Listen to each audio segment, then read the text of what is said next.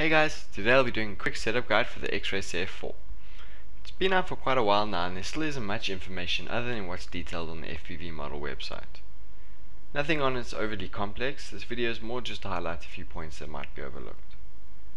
We'll be covering powering the FC, connecting and setting up your receiver, connecting SmartPort telemetry, setting up TBS smart audio, and setting up current sensor and BLHeli 32-bit telemetry. I'll be going through the Betaflight configurator with each of the steps to help clear up any confusion. As of the shooting of this video, the latest stable release of Betaflight is 3.2.4. So let's get started. One of the major improvements of the F4 is that it has a built-in BEC connected on the VBAT pads. Unfortunately, I can't find any rating for this BEC, so on the safe side I would stick to 4S 1A draw. All 5V pads on the FC are powered by the built-in BEC, although I tried running my 5V unifier off the power pads above the video here, but I got terrible rolling lines across the screen, with and without the camera connected. If you're using a 5V VTX, I would suggest using the external BEC rather than the X-Racer's built-in regulator. Another nice inclusion on the board is the 8-pin port on the underside of the flight controller.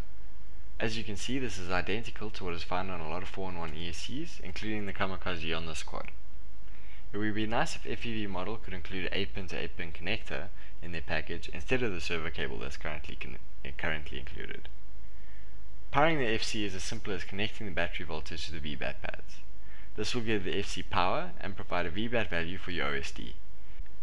If you're using an 8-pin to 8-pin connector to connect the ESC, VBAT, current sensor and PWM motor outputs are all covered. Moving on to your receiver. The setup is a fairly simple matter.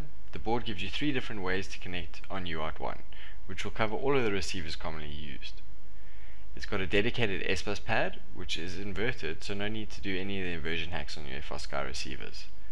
They have also included a connector for Spectrum satellite receivers, as well as uninverted TX and RX pads for UART1. If you're using iBus or DSMX, you'll connect the signal to this RX1 pad rather than the SBus pad. A nice feature that is being overlooked on some other FCs, but this board has, is the 5V rail in line with the SBus pads is also connected to USB power, meaning that if you connect your receiver to these pads, your receiver will power up with USB, making Betaflight setup a little easier. The configurator is pretty straightforward. Under the Ports tab, enable serial connection on UART1, save and reboot. Then under the Configuration tab, just select the correct protocol for your receiver. Telemetry for FrSky is a bit trickier since the SBus pad is the only inverted UART connection on the flight controller.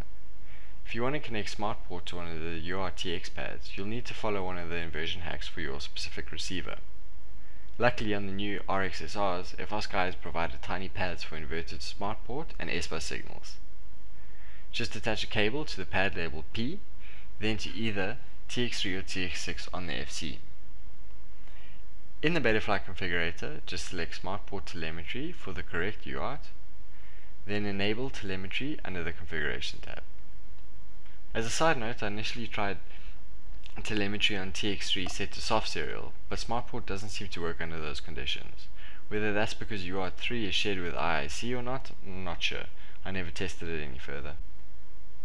Next, we move on to Smart Audio. This is very simple and no different to any other board. Just connect the audio from your unifier to TX3 or TX6. In my case, I connected it to TX6. If you are using a Unify HV or an external BEC to power your 5V unifier, you will need to connect an additional ground wire from the unifier to the UART you're connecting the Smart Audio to. Then, under the configurator, you can either just select Smart Audio for the correct UART port, or to make more space for an additional RX connection, you can remap UART to soft serial, then enable the Smart Audio under that.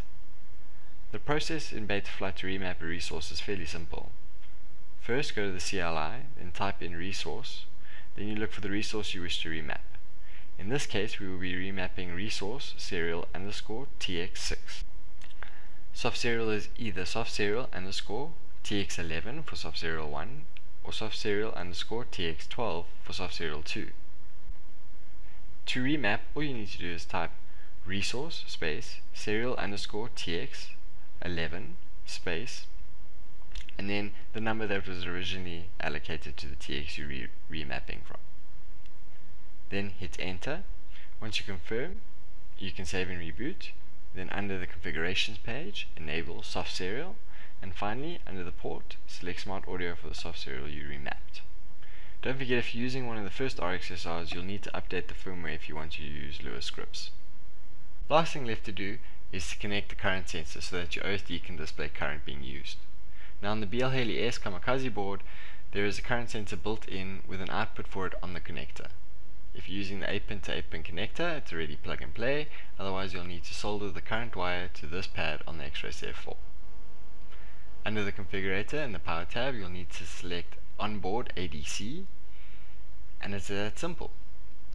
Different ESCs and PDBs may require different values, so you may need to calibrate your flight controller. If you do need to calibrate, I would suggest using the method where you take the milliamps drawn, then what the charger puts back in, and using the simple conversion. There's many videos on how to do that. I would do it on an average of about 5 batteries. It's a lot safer than trying to connect a multimeter on an ARM quad.